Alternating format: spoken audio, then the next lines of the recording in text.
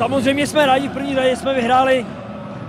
Myslím si, že jsme 2/3 byli aktivnější, že jsme byli lepší. Bohužel nevyužíváme šance, to nás potom zabíjí a Lugano má natolik zkušený hráče, že oni z minima dokážou vytěžit maximum a že vyrovnali.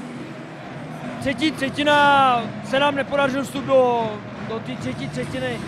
Lugano bylo tak 10 minut lepší, potom se to přehouplo na naší stranu a jsme rádi, že jsme dali ten třetí gól a já si myslím, že to bylo kvalitní utkání a myslím si, že jsme si dneska i zasloužili vyhrát. Well, I thought in the first half of the game, they took a lot of the play to us. We turned the puck over, and obviously some penalties.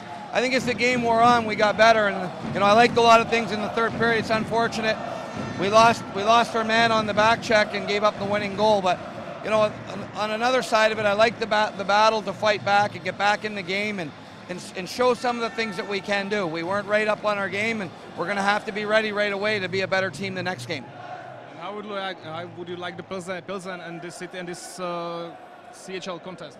Well, I think we know going in, every team we play is going to be a tough game. So, with all respect to them, they come out and played the game they wanted early on in their home building. I got to focus on our group and get us to be a little bit more confident, a little bit better in our game, especially from the start. And I certainly think when you're killing 3 or 4 power plays, or in the first period, it certainly puts you behind the 8 ball. So we've got to do a better job of managing that.